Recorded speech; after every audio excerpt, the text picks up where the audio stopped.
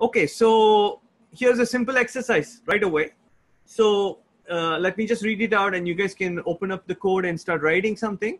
So using the comparison operators, I want you to write a function. I've given it a name, in my comfort zone, right? And the idea is that all of us have a temperature range in which we are comfortable. And the idea is to write a function which will check if the temperature is in my comfort zone. You can see why this is an interesting thing to do, because if you wanted to build a programmable temperature control, then you would need a function like this, right? Especially if you want to make it user customizable, you can just think of this as part of a temperature control program, right? So in my comfort zone takes one parameter, which is the current temperature. And now you have to write a program, right? And use the program to tell the user if this temperature is in the comfort zone. Right now, in the real program, the user will not enter this value. This value will come from a temperature sensor. But of course, here we're going to ask a user to enter it. So take a minute and think about this program and see if you can, write it. So the important thing here is to come up with a sensible temperature range. I thought 60 to 80 degrees is a good temperature range. Again, take a minute. Oh, Cassandra said something in chat about confused about when you need a display message function. Cassandra, always make functions. I think that's a good practice. It's a practice I'm trying to instill. The only time is when the display is maybe one line and writing a function is overhead, right? So that's the kind of guideline I can give you. It's more a stylistic thing than anything else. We can ask someone. We can ask Mohit. Is anyone done? Or Manish, you can pick. Manish is in charge of picking up. You know what? Let me ask Nitya. Nitya, can you unmute yourself and... Yeah, now I'm unmuted. Manish is picking on people today. Yeah. I tried this. So Nitya, is this in your comfort zone? Nitya, you're a little faint. If you speak up a little bit more. Can you hear me? Yeah. Yes. Yeah. So what I tried is I defined the function. Yes. As between return 60 to 70. Okay. Returns, So let me ask the question. Is it returning a true or false, or is it returning a number? Is it returning a true or false? Oh, this will just return a number. So I think the first thing we could do is we could convert this into returning a true or false, right? Yeah. If I have a temperature, and we can do this together, right? I can say, for example, I can even make variables just to be more descriptive. But so I can say my low temperature is 60, for example, and my high temperature is 80, right? Yeah. The only reason I make the variable is it's easier to make it look like English rather than saying 60 and 80 everywhere. So now what we have to check is the temperature is greater than 60, right? So is the temperature greater than 60? This is one question, right? Is it greater than 60? And we want it to be less than 80, right? So if I do temperature greater than 60, so this is the important concept. This will return true or false based on the current value of temperature, right? Now we need to combine this with one more condition, and you can do it with an AND. And the AND, what would be the AND condition then? Temperature less than 80. That's it. But why would this return a true or false? Which one? The temperature greater than 60. Yes. Is automatically returning a true or false? That's the behavior of the greater than. That's the behavior of the greater than operation. Achha. It takes two values and checks, and then if you see by the construction of greater than, it's a relational check. It's a logical relational check, right? It checks is temperature less than 60 or greater than 60. And you can see that there's only two possible outcomes, right? Yeah. So Python has implemented it so that it will return two possible outcomes. Now, how do we know all this? We just do this by let's check it out, right? So let's just make a, this is really nice that I want all of you to think like the way I'm trying to talk about, right? It's not about right and wrong. It's really about playing with it. So let's pick a temperature. Let's put it in the right range. Let's take temperature equals 75 for now, right? And now let's just print it out so we can see what happens. If I say, is the temperature greater than 60? Of course, we know the answer. It is greater than 60. I've just set it to be greater than 60. But what does Python display, right? And the answer comes out true.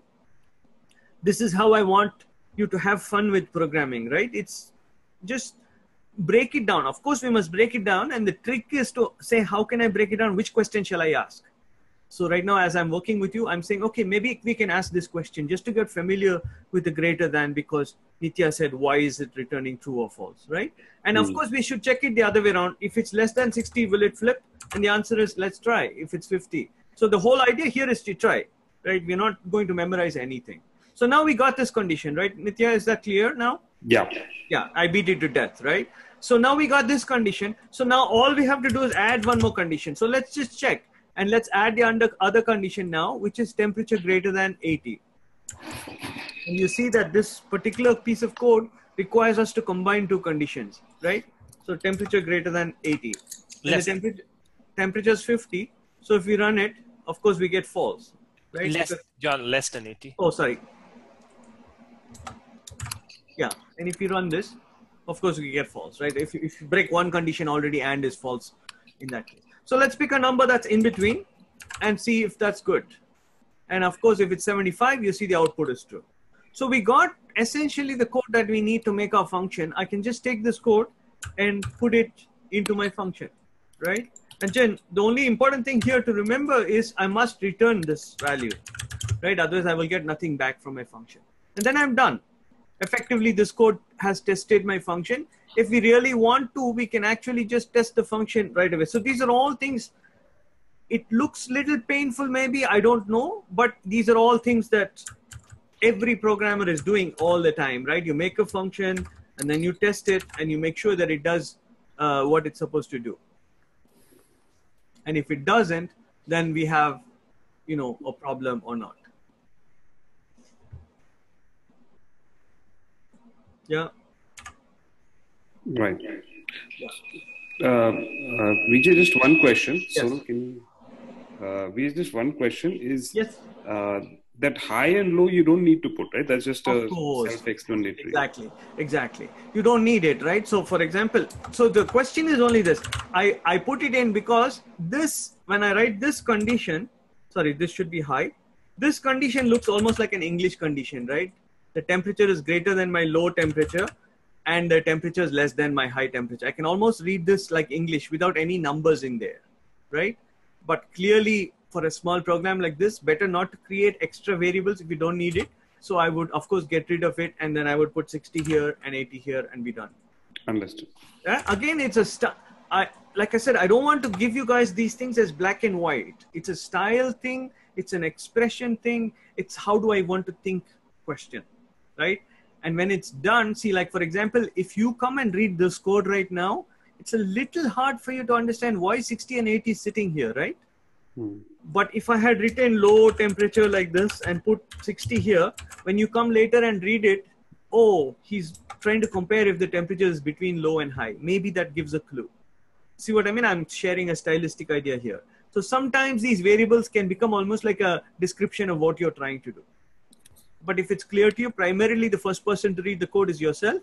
So if it's clear to you what this function is trying to do, sometimes people put comments. So it's a really interesting question, right? Is it better to put a comment, compare whatever, right? Compare temperature to high and low or something, or use variables and other things to make your code more clear. That's a stylistic thing. So hopefully everybody got this, right? What about the rest of the code? Was that easy? Or I'm sure you can do that now, right? You have to get basically an input and then invoke this function. That's it. Yeah. Hey, Vijay, it's Mohit. I have a question. Yes, please. I mean, while this is okay, the approach that you just showed, what I was trying to do was just use an if-else condition. Yes. And, you know, for some reason, my if code is throwing an error every time I write it. Maybe it's a syntax error. I don't know. What I was trying to do is if temperature is greater than 60, then add if temperature is whatever, less than 80, then I'm returning true, else I'm returning false. But for some reason, that first line itself within the function is giving me an error. Okay, beautiful. Since we are not yet fluently sharing screen, I won't answer your question right this minute. In about 10 minutes or so, we're going to do the if else condition in this. Sorry, we haven't covered it. Huh? Fine. I think it's my mistake. No, I'm saying in 10 minutes, we're going to do if else anyway. You'll see the syntax there. Just ask me that question again at that moment, okay? But I want to make an important comment though. Of course, I did not use if else because I've not introduced if else. But I want everyone to understand later, once you understand if else, this is much more compact and clean. Yes? Mm-hmm. There are no branches in the code and the logic is very precise. So I want all of you to develop this skill of using simple one-line Boolean conditions rather than complicated or more complicated if else type conditions. Does that make sense? Yes, thank you. Yes. Even I have to share with you that I never used to like these Boolean conditions. So I would say if else is easy for me to reason about it. So why don't I use it? But you can see why this is compact, clean. And once you start thinking in terms of Boolean conditions, it's pretty robust and hard to make mistakes here because it basically does what we want logically. Right. Okay. So we will come back to the if else, Mohit. It's a good try. Good. All right. Thank you. Please keep those questions and comments coming, okay? There's no right question or comment, so please do it. I would prefer not to have Manish pick on anyone and just engage, okay?